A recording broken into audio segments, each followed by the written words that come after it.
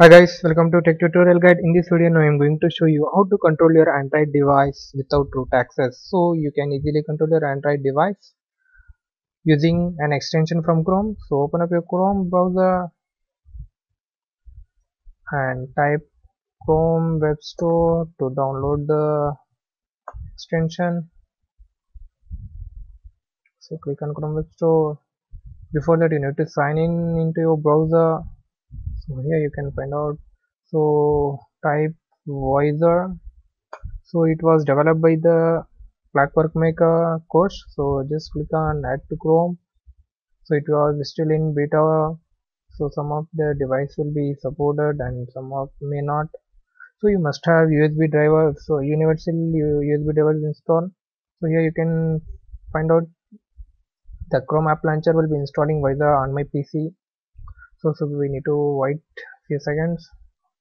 So the installation has got over. So this tutorial will be using the device which I am using in this tutorial is tab 3 neo. So here click on Vysor. So you can find out SMT201. So you need to install the Windows user need ADB driver before. So click on that. I already installed on my device. For this tutorial, just it will be redirected to course.com and you need to download the USB drivers from here. So before that you need to install this on your PC. So otherwise it may didn't detect your device. So if you get any kinds of error means you can easily reload your Vysor.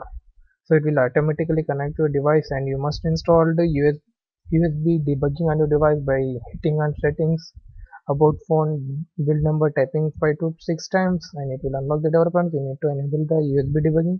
Just click on connect and it will start the connecting process. So I already done another tutorial based on the connecting Android without any root effect using Mobizen. So here you can see the Vysor has connected. So click on OK. So it will having the auto rotation also. So because the clarity, the pixels didn't have any clear representation, so here we can use the landscape mode. So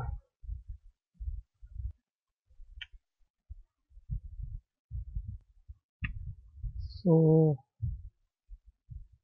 here now I am controlling my device. So you can find out here if your device will not support it, don't bother, it will still in beta, so you can easily get supported on your device. So that's all guys. If you want to know, I have already done another tutorial based on Mobizen, so you can check it out. So that's all guys, thanks for watching. Please like and subscribe my channel. If you have any doubts, please fill in comment section and share this video with friends. Thank you. We will see you on next video. Bye bye.